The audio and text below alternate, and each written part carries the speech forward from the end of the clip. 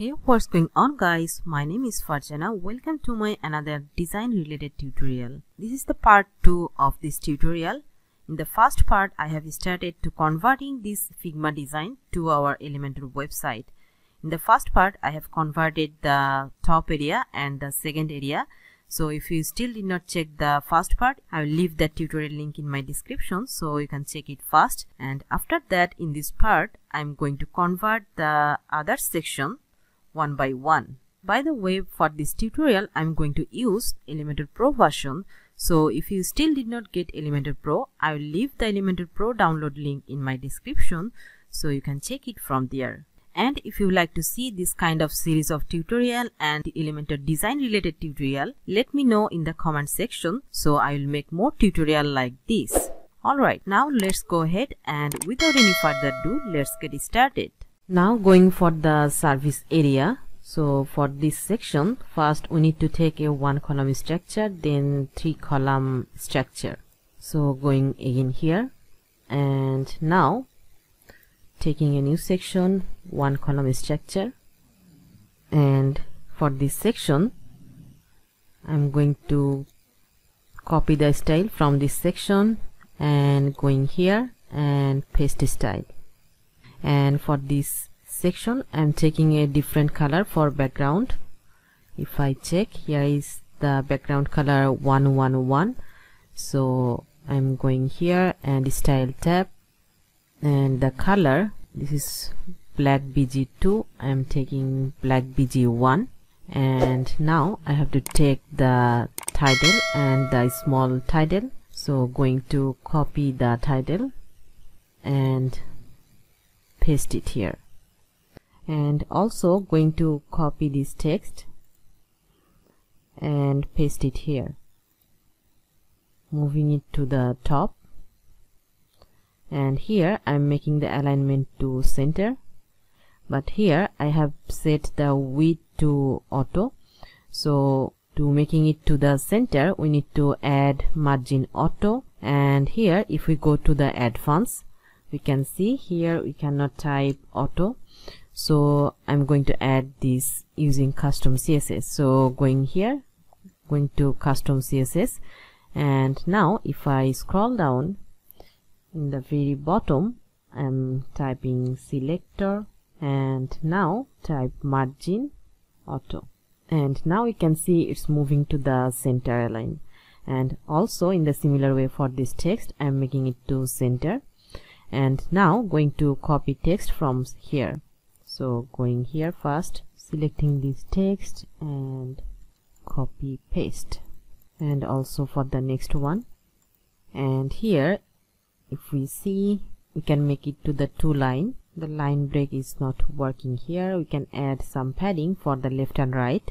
So going to advanced, and from padding making it to unlink, and for the right side I'm adding 150 and left side 150. And next here is some text. So for that I can copy this text first.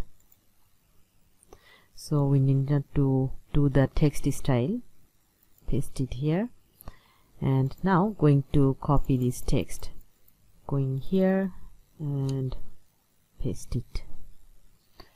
And now making the center alignment. And also for this text we can add some padding. So going here in the similar way, going to advance, and for padding making it to unlink, for left and right adding 150, or here I have set it to 170. And next for this section we can duplicate the boxes from the very top. So going here and we can copy the inner section, and now we can paste it here. And now we can change our text and icon. So for the first one, web design, I'm changing the text and also the icon. So these are all dummy icon and text. You can use your own text and own icon. So I'm going to add our own text one by one. And now we can also duplicate this one And here we need to add some margin for this top one. So going here and going to advanced, and for the margin making it to unlink, and for bottom we can add 20. Yeah, looks good. And now in the similar way I'm going to add our own text. Alright, so now in the top area here we can also decrease the spacing between each item. So going to the edit column, and from layout you can make the widgets spacing to 10. Yeah, looks good. And also for this inner section you can add some spacing in top. So from advanced we can add 30 pixel. Looks good. And finally, if I check the responsive view for this section, going to the tablet, and here we can decrease the margin in bottom for this inner section. Going here from advanced we can add 10 pixel, and also for this text is okay. And here we can also decrease some padding for the left and right this text. From the advanced, for padding making it to unlink, I'm making it to 140, and for the top one is okay. And also checking the font view for this section, going here from advanced making padding to 0, and also for this one making padding to 0. Looks good. Alright, so this section is done, and again going back to the desktop view. And next if I go here again, so here is the portfolio or work section. So for this section we can duplicate this section first. I'm going to duplicate, and now for this section I'm changing the background to the opposite one, and going to style tab. From color I'm selecting black DG2, and here I'm changing the text one by one. Case studies, going here and adding our text. And now for this section I'm removing the bottom one, and now for the first one I'm removing the icon, and here we can copy this text and paste it here. And now for this column, going here, and for the background this time I'm going to add an image and some overlay.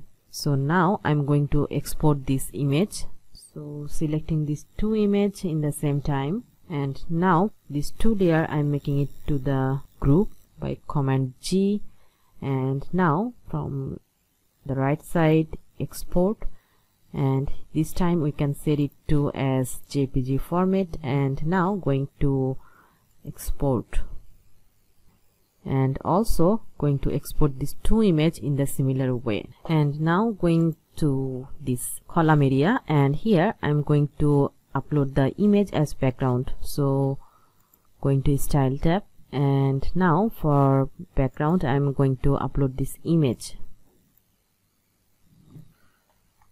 Selecting the first one, and now for this section I'm going to add some padding in top.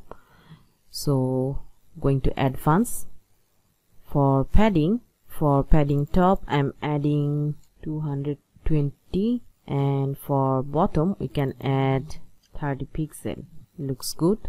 And for left and right this time we can add 15 pixel, and for top if we want to change the height or we can add more spacing, so I'm going to increase the padding. Alright, so I have add 260, and in the similar way going to copy the column style and paste style, and also paste style, and deleting this one. And now for the others one I'm going to remove the icons, and for the text we can copy the text. I'm removing the extra one. So all is looking good now. And now for the second one I'm changing the image, so in the similar way, and also for the third one. And now we can also modify the margins for the columns. So for the last column, from advanced, we can set the right side margin to 0. And also if I check the tablet view, so it's looking like this. And here we need to work for the padding for tablet and phone. So for the right side and left side, I'm adding 10 pixel, making it to unlink. And for top, I'm adding 250, and for bottom 20. Or here we can add 200. Yeah, it looks good. And doing same for the all others. And finally going for the phone view. For the phone view, it looks good. Now going back to the desktop again. And now if I check again, so here we need to add a button. So for that, again going here, I have already created a button in the about section, so we can use this button. I'm going to copy and paste it here. And this time I'm changing the alignment to center, and also changing the text to view all, and we are done. And next, for the client's logo area, I'm going to do in the similar way. I'm going to duplicate this section first, and now I'm changing the background color to the opposite one. From color, I'm making it to the black BG1, and this time I'm removing this inner section. And also here we need not to use this button and the text, so I'm removing this text and also removing this button. And here I'm going to add this logo. So first I'm going to export this logo, selecting the first one, and from the right side export, and this time I'm going to export as PNG. And also going to export all others. And now for this section, here I'm taking a image gallery, so going here and searching for image. Here is the image carousel. We can also take this, or we can use this basic gallery. And from here I'm going to upload the images. I'm going to upload all the logo image and going to create a new gallery, insert gallery. And now for the column, if I check here, 3, 4, 5, so we can make it to the 5 column. And now the image size, we can make the image size to default, and going to style tab, and here going to image spacing custom. So now I'm going to add some spacing between this logo. And here you can see, if we check the design here, you can see the alignment is center, and also when you use the for logo, it's in the center align. So here I'm not finding the alignment center for logo. We can do the same thing in a little bit different way. So now I'm going to duplicate this one, and for the first item I'm going to remove this 4, going here, and if I go here, I'm removing this 4. And for the second one, I'm going to remove this 5 and insert. And now for the second one, I'm going to add some margin in left and right. So going here, going to advance, and for margin making it to unlink, and for left and right I'm going to add some margin, 150 and 150. And here we can set the column, so going to content and column, I'm making it to 4. And also we can decrease the margin now. Alright, so I have set it to 100 for left and right, And also we need to add some margin in top. So for top I'm adding 20 or 30. Yeah, looks good. And also for the first one, going to add fonts, and here I'm going to add some margin in top, making it to unlink. And for top I'm adding 50. Yeah, looks good. And now for this section, if I check the responsive view, going to tablet, it's looking like this. For tablet, looking good. And for tablet we can decrease the margin for the second item. So going here, making it to unlink, and here I'm adding 80 for left and right. And for top I'm adding 20 or 10. Yeah, looks good. And also going to the phone view, for phone it's showing one by one, we can keep it like that. And now for the second item, going here, and from advanced we can set the margin to 0. And here going to add some margin in top only. So for top, making it to unlink first, and for top adding 20 or 30. Alright, so I have added 40 and looks good for phone also. And now finally going to the desktop view. So we are done for this section, and finally I need to go for the footer area and header area. So for header and footer area we can do this in the next tutorial. So we are done for today. If you like this video, give this video a big thumbs up. Otherwise you may not find this kind of valuable tutorial next time. And if you are new here, like to see my more upcoming videos, don't forget to subscribe my channel. And finally, if you like to work with me for any WordPress project, you can contact me through my website. Thank you for watching. See you in the next video.